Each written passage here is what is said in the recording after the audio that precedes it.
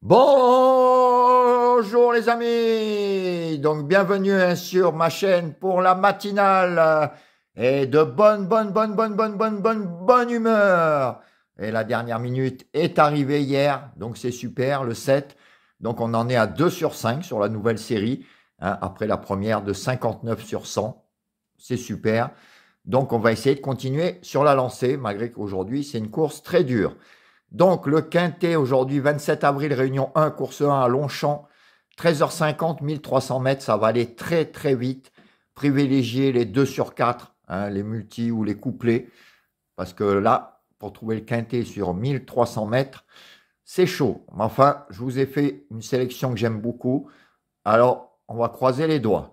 Alors, ma sélection était 11, 3, 8, 9, 6, 13, As, 5. Et mon cadeau partant, le 14. Mes 5 chevaux préférés, jouer avec. Hein, 11, 3, 8, 9, 6. Hein, même jusqu'au 13. Hein, c'est 6 bons chevaux que j'aime beaucoup. Vous pouvez tenter un multi en champ total avec ça, par exemple. Mes 4 chevaux de moi et de Julien, 11, 3, 8, 9. Donc ça ne bouge pas non plus.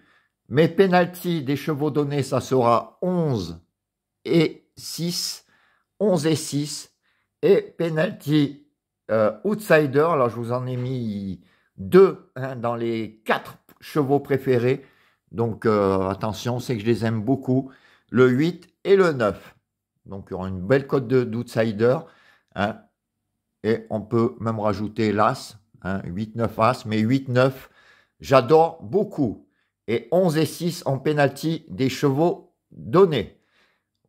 Et la dernière minute, j'allais oublier la dernière minute, ça sera le 11. Le 11 qui mériterait, hein, très régulier, de gagner ce quintet.